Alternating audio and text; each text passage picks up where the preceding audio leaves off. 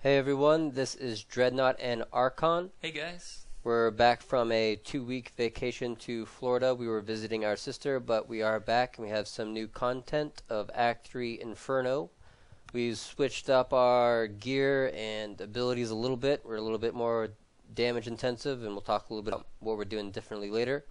And we also have an announcement of the winner of the gear giveaway from before we went on vacation. We have a little video that we'll throw in the end of this video to see the gear upgrade that our winner Proigi got. And we also have a winner from last week. So last week we weren't here to announce the winner, but we'll throw it on the screen here. The winner of last week was this random series of numbers. I guess he doesn't have an actual name, but 054, you know the rest. You are the winner of last week, so we will be contacting you on YouTube in the next day or two to meet up with you and get you your upgrade. But starting this week, we're going to be doing the gear giveaway a little bit differently. So stick around till the end of the video, and we'll tell you what you need to do to be eligible for next week's item.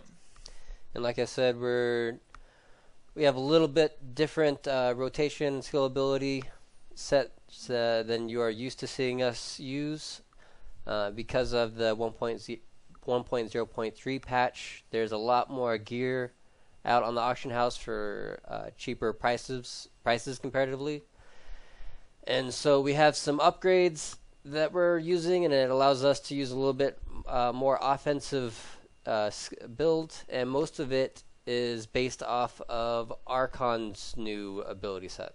Yeah, so if you guys remembered, before 1.0.3, actually way before, there was this exploit with Critical Mass, the passive that reduces your cooldowns, so that people were using Energy Twister, like you can see here, and getting their cooldowns way down.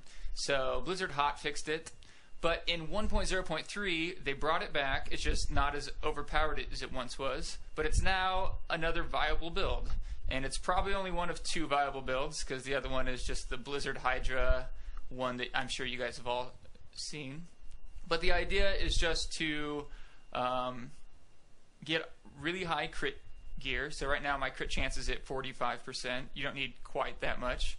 And then you have Critical Mass, so your crits reduce your cooldowns. And then you can use skills like Frost Nova and other high cooldown skills like Archon, and your cooldowns go way down, especially when you're using stuff like Energy Twister, which has a really high attack speed and lets you get a ton of crits. So, and if you're used to kiting as the wizard and you're thinking, well, what's so awesome about this? Well, it's especially useful in groups, because kiting is great when you're solo, but a slowed down enemy is still doing just as much damage to me as the Barbarian player. So this is especially useful when combined with the melee class, because now I don't even have to have some of my more defensive abilities. I don't even use my ground stomp with wrenching smash right now. Instead, I can use my battle cry, which increases my damage by 30%. I got rid of my shield, and now I'm dual wielding, and so I can do about twice as much damage now as I used to do because of all of the Frost Novas that are going down, and it's much more useful for me as a melee class than just slowing down the enemies. I take a lot less damage because of it. yeah, so if you've seen our previous Inferno videos, you've probably already noticed that we're getting through this much quicker than we used to. We can just dish out a lot more damage. We have to run away a lot less. You can see I actually spend most of my time in Archon when we're not fighting the elite packs, just because with the Critical Mass cooldown reduction, you can go into Archon pretty much any time you want to. And with DreadNought up there taking most of the hits, I can just sit back and do a ton of damage. And with the extra crit gear, I've gone from about 24,000 DPS up to about 41,000 unbuffed, which is really nice. Yeah, and with Archon also, it works really well with the Warcry Impunity, because Archon can actually tank as a wizard because of the armor bonuses he gets while he's in Archon form, and combined with my Warcry, it makes him kind of a secondary range tank. So it's really nice for survivability. Yeah, and you'll notice the main skills you're keeping up with this build are Diamond Skin and Frost Nova, which makes it so you're very rarely taking damage. And I'll actually be posting another video going over more detail about this build and showing the gear I'm using as well, and I'll put an annotation to that. If you've been following us for a while and you are a Barbarian player, then you know that I've been advocating attack speed and life on hit for a long time, and then in the 1.0.3 patch there was a really big nerf to attack speed, and a lot of people are wondering, is attack speed and life on hit still worth it? And in my opinion, yes, it is still worth it per se, but it just makes it more viable now to use to stack vitality and then make sure that you're getting those revenge provocation hits, because like I said, I'm not getting as much life now just from my frenzy. Before I could get 3k life per second just by swinging really fast with a one-hander and shield. Now I can't swing nearly as fast because of the attack speed debuff, so now I rely a lot on high vitality and making sure that I have revenge provocation always in my sight when it procs, and hitting as many people as I can to get a lot of life back that way. Yeah, as you can see, we're just blowing through these white guys. Here's another elite pack. I think we own these guys pretty hard too. But you shouldn't be misled. There are still elite packs that we have trouble with this build. Since we're both melee now, some of the things that really mess us up are Desecrate or Poison Nova, as well as Fire Chains. Molten. Yeah, almost anything on the ground is a little bit difficult for us. Yeah, so we got lucky with these first two packs.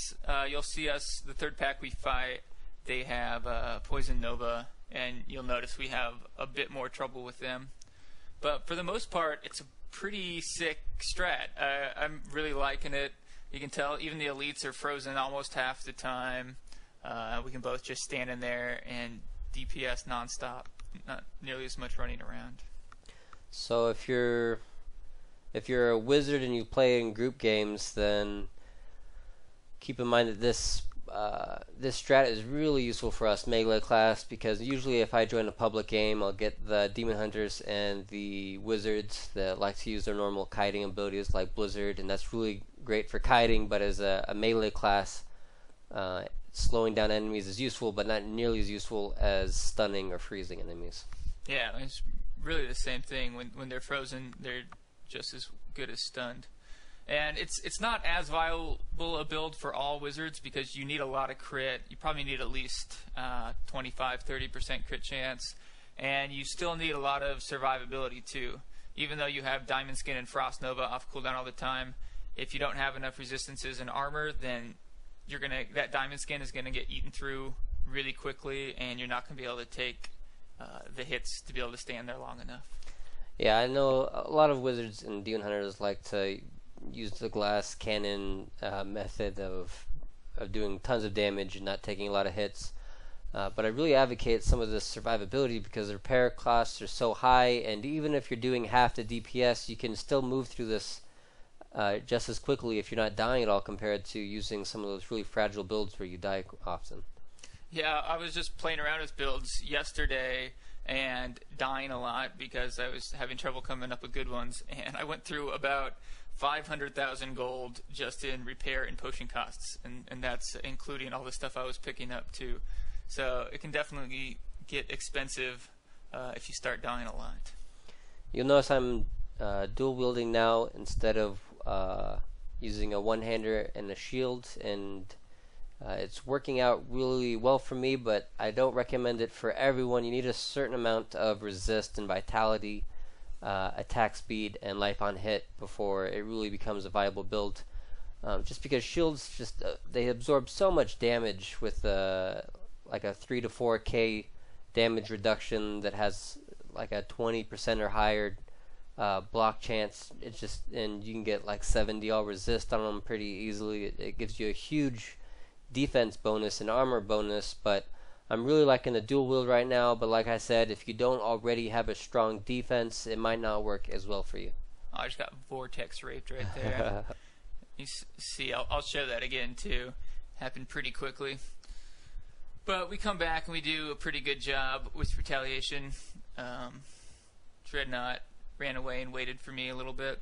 Yeah, and sometimes It's just really frustrating if both people die. Some of these elite groups heal so quickly, and so it's usually worth it. It doesn't take that long for the other person to get back, to just run away and stay safe for the other person to get back. Yeah, so at this point, DreadNought started having some frame rate issues, so it's going to cut off a little early. But I will play the rest of this fight on my channel at least. And if you've watched the whole video right now, you can watch the Barbarian perspective on DreadNought's channel, and you can watch the Wizard perspective on Archon's channel. Yeah, we'll put annotations on each video so you can switch over if you'd like to see the other perspective as well.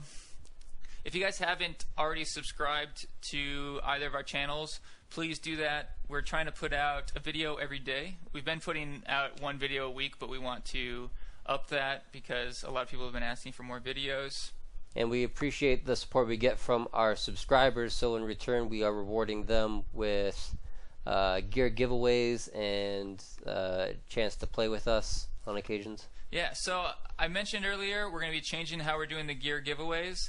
The reason being that it's getting harder to find upgrades for some of you guys that have really good weapons.